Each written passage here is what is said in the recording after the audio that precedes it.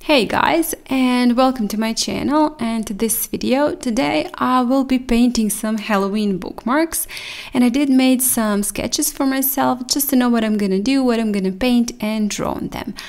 I will be using this cold press watercolor paper. It is Fontaine watercolor paper, 300 GSM or 140 pounds, and 20 by 40 centimeters or 8 by 15.5 inches, and as I said, 100% cotton watercolor paper. I've divided it into two parts. One part, actually two halves, 20 by 20 centimeters is one half, and also that half I divided into three parts because I will be doing 3 bookmarks, and I'm using a little bit thicker washi tape in between those bookmarks, and on the edges a little bit thinner because when you cut them it will all be the same. I will be using White Nights watercolors, and I'm starting with golden. I did not pre-wet the paper this time, and I've just added that golden on the lower part of one bookmark, and then I'm just rinsing my brush and spreading paint around on that bookmark. I don't want it to be even. I want color to be a little bit darker in some parts and a little bit lighter in others. Then I took some neutral black, and then on the top part I am painting with neutral black, and as you can see I'm just tapping in with my brush, but nothing particular, just tapping in, and also mixing those two colors, golden and neutral black, on my paper.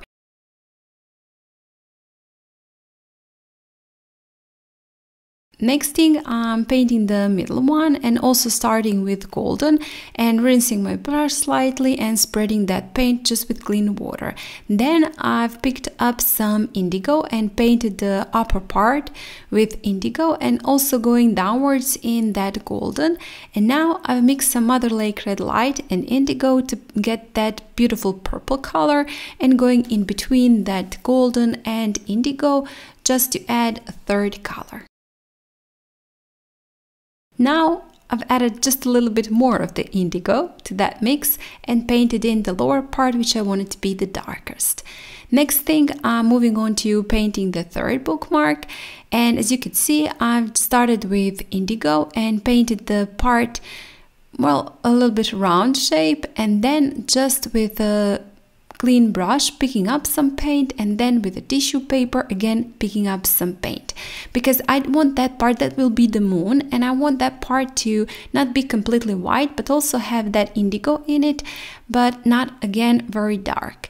And now I've picked up a little bit more of the indigo and going around that moon and a little bit downwards. Later on we will use some white gouache and add on top of it to make it more distinct, but for now that is just fine. For the first layer that is fine. Now adding again that mix of indigo and Mother Lake Red Light, and I'm adding a little bit more indigo, a little bit more Mother Lake Red Light, and that is how I'm doing those color variations in this third bookmark. Now a little bit of neutral black in the lowest part, and with that I'll be finishing off with this first layer and background, just adding a little bit of clean water. This is sprinkles from the clean water to make a little bit more texture, and then some neutral black just to the third one. And now that the paint has dried completely, I will be using Micron pen to paint in the borders or to sketch what I'm gonna paint later on. You can absolutely skip this part. I was thinking first I would do some doodles and not paint at all, and when I finished with the doodles I actually didn't like it. I wanted to paint it, so that is the reason why I've added again on top of it a little bit of the paint, or painted it, not leaving them just borders, not leaving them just as doodles. I did not like how it turned out, so I've decided to paint it after all. So as I said, you can absolutely skip that part with doing the doodles with using Micron pen, ink pen, whatever you have. Just go ahead and start painting with your brush, and painting that tree. And as you can see, the tree is quite spooky and scary, and going to that bat that is downwards, and just painting the branches going downwards and on one side, and I think it just looks perfect as a one creepy sad tree. A little bit more splatters, of course, and that is the first bookmark done for now. Now I've moved on to that first one, or the second one. I don't even know what I call them anymore, because, you know, I'm doing this one and then that one, you know what I mean. And I'm just sketching the castle that is a spooky castle. And well, the worse it looks, I guess, the better it is. So just give yourself some breathing space and do whatever you feel like, doodle some castle. And then I've just, after finishing the borders, after finishing the sketch, I've painted it with neutral black again, and just leaving the windows not painted, and everything else I did paint with that neutral black.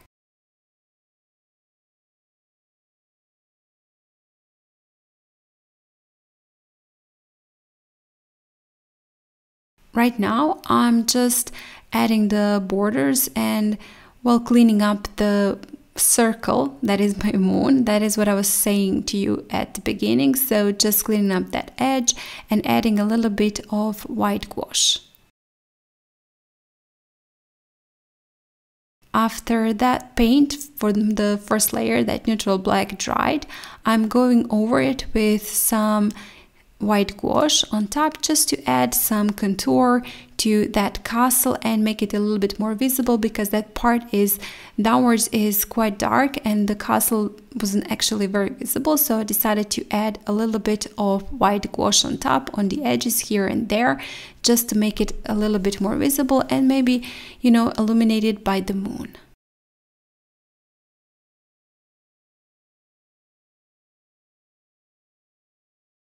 Again, some sprinkles with white gouache, and same thing I did on the tree. Also added a couple of white lines with white gouache, just to make it stand out a little bit more. After finishing with that, I moved on to the third bookmark, and here I'm sketching some pumpkins, and I will also be adding some broom from the witch and witch's hat.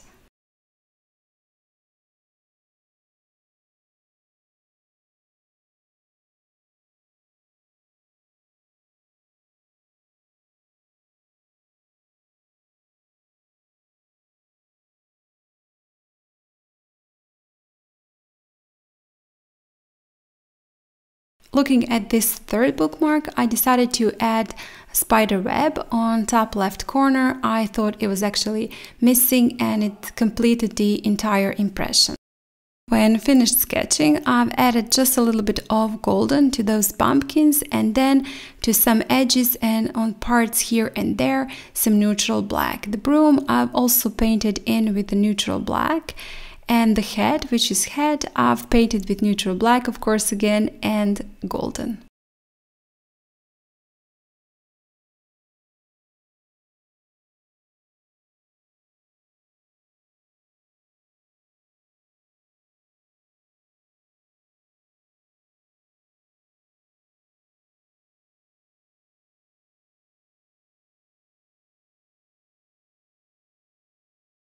At the end, I decided to add that third pumpkin, and it was something missing again in that left lower corner. So I've added a third pumpkin and some spiders also on that spider web. And again, a little bit more details with white gouache. And I will be doing a couple of more sprinkles, and with that I'll be finishing off this painting and of course this video. Thank you guys a lot for watching, for all your support. I really do want you to know that I appreciate that a lot. And if you do like this video, please hit the like button, share it, comment, and if you haven't still, please subscribe to my channel. That would really mean a lot to me. And if you want to go a step further, maybe consider joining my channel. Press that join button next to the subscribe button, listen to the offer, and decide whether or not you want to join. And you know guys, again, thank you so much for watching. I hope you enjoyed this video. I hope you will try it. It maybe is a little bit early for Halloween, but you know, never too early. This is a perfect gift for someone, so just do give it a try, and it's quite fun. The more spookier and worse it looks, I guess, the better it is. So enjoy yourself, have fun, and I hope I'll see you next time. Bye!